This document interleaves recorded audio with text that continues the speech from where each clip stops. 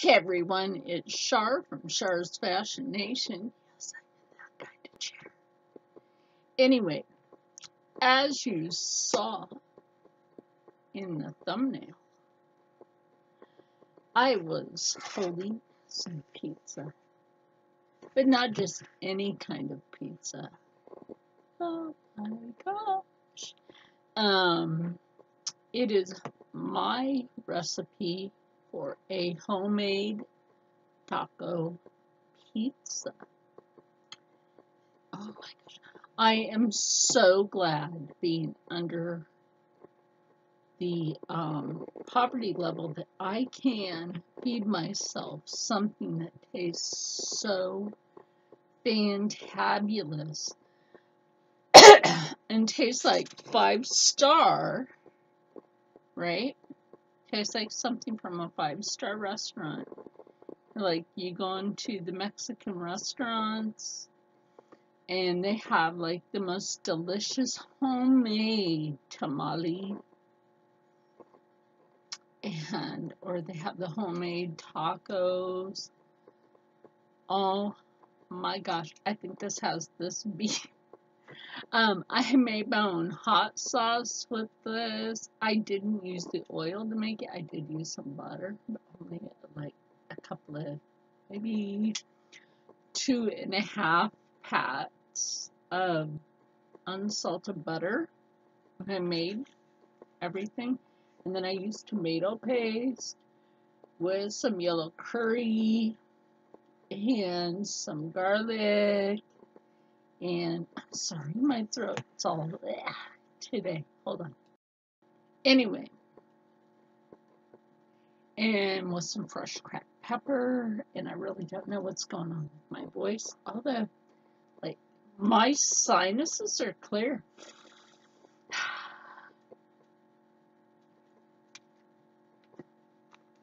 So yeah, I don't know what's going on with my like scratchy voice.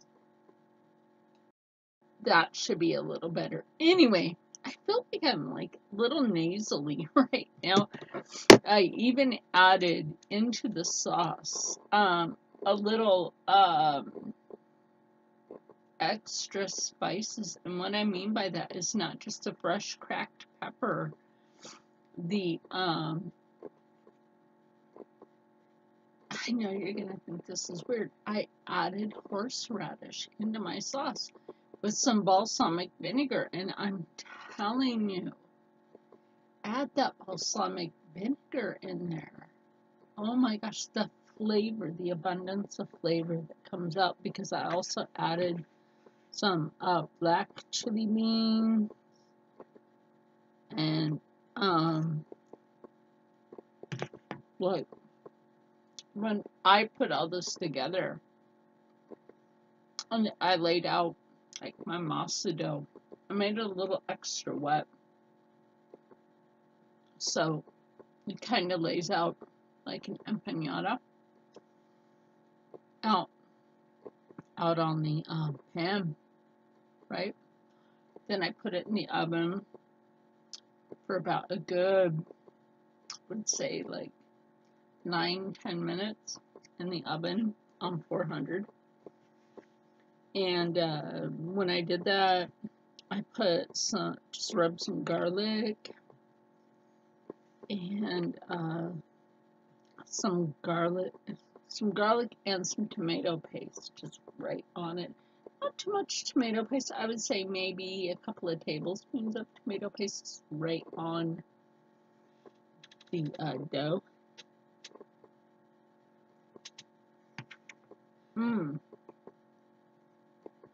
Let that pre-bake. This is so delicious. Oh my god. Okay, because then I cooked some ground pork, and when I did that, added some liquid smoke, a little bit of water to let it steam, which is my thing. I just kind of let my meat steam. It's healthier. I spray the pan. I don't put oil in there. But that's just me. I don't really like to cook with oil. It's not good for your arteries. And I can't stop eating this. This is so delicious.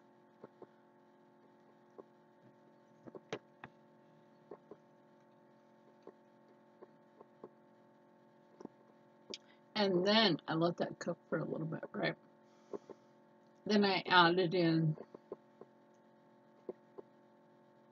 I would say maybe a teaspoon of yellow curry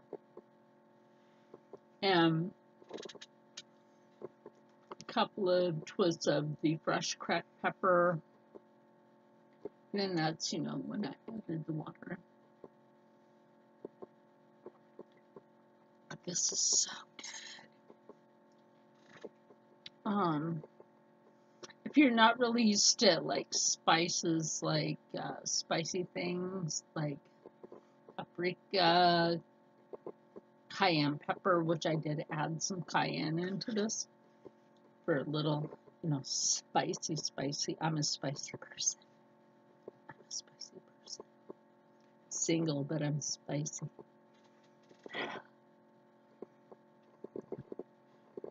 I can cook food from other countries, but I'm single. That's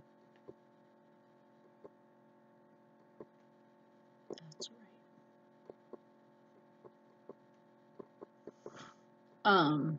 And oh my gosh, I can make a house smell so good.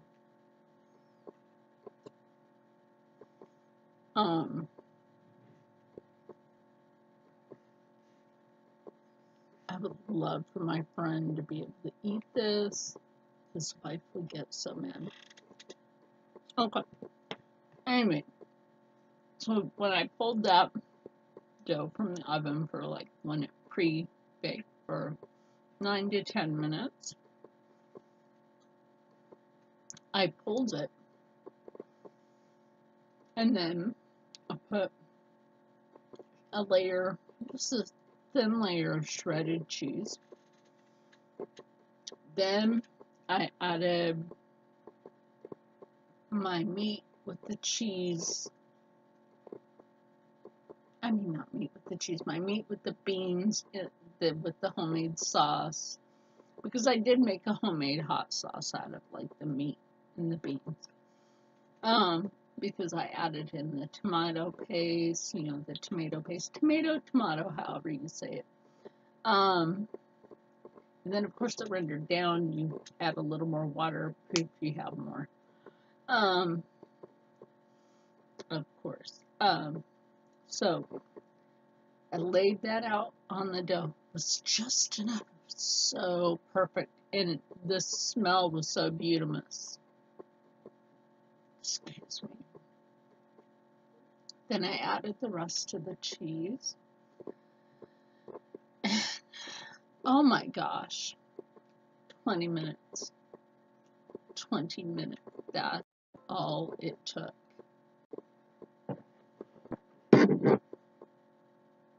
And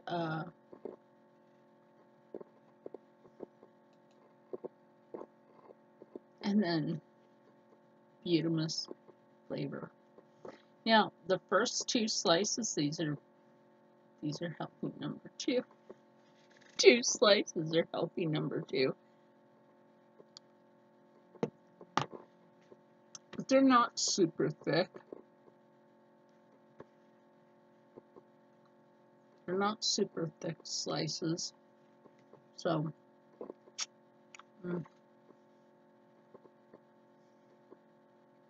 I'm not even going to excuse myself for like licking my finger.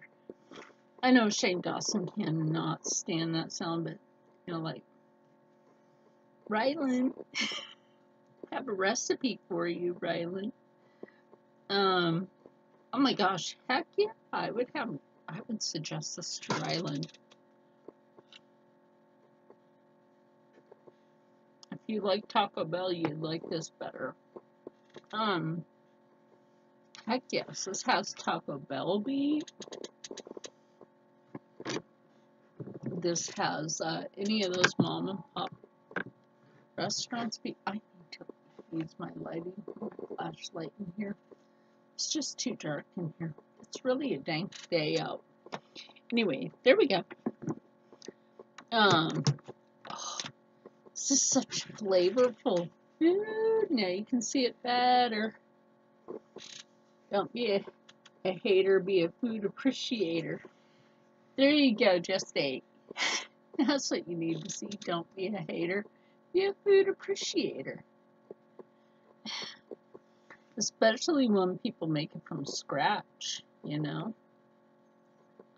Like the dough, I would say is 3 cups of the masa flour, 2 teaspoons of baking soda, and then just add water until your dough is consistent with just being like a nice, firm, wet dough, but not dry and not overly wet. Just enough to work with. And you get this beautiful, just really tasty on a budget. Anybody can make this. You can buy the corn masa at the dollar store, no joke. You can buy your black beans at the dollar store, your tomato paste at the dollar store. You can take your sheet pan, which is what I did, and make at least, I'm starting to get full anyway, make at least, and if you see, like, right back here, I'm letting this cool off, but the kitten was trying to get to it. Titten was trying to get to this, you know, Titten is the cat that we call Titten, but he thinks he's a dog. He was trying to get to this, so this is like 3 more days worth of food. So I had to bring it in here to let it cool off. Otherwise, he'll get to it. So, yeah, try this recipe. Oh my gosh.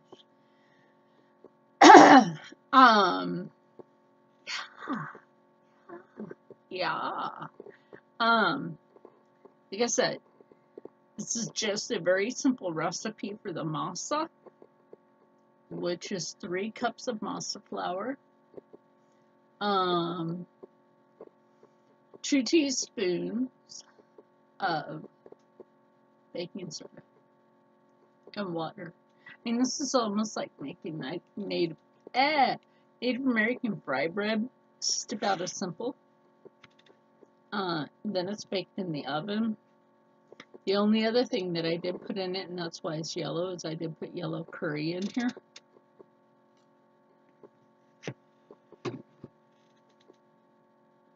For the dough. I do that. Excuse me. To give it some extra flavor.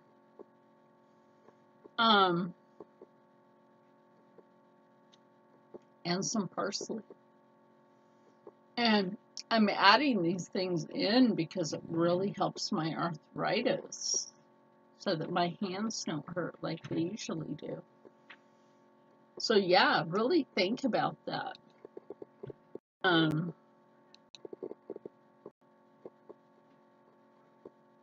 So yeah, I mean, really think about this. Like I said, then you take ground pork, cook that down, and it's like, it's really flavorful, it's really good. Just give it a try. Let's go back and see what I said. And then meanwhile, stay happy, stay healthy, stay positive, and as always, stay blessed. And I'm still not apologizing for the background noise, because guess what? I was making this video before the background noise walked in. That's right. But like I said, try this, and it's actually pretty healthy.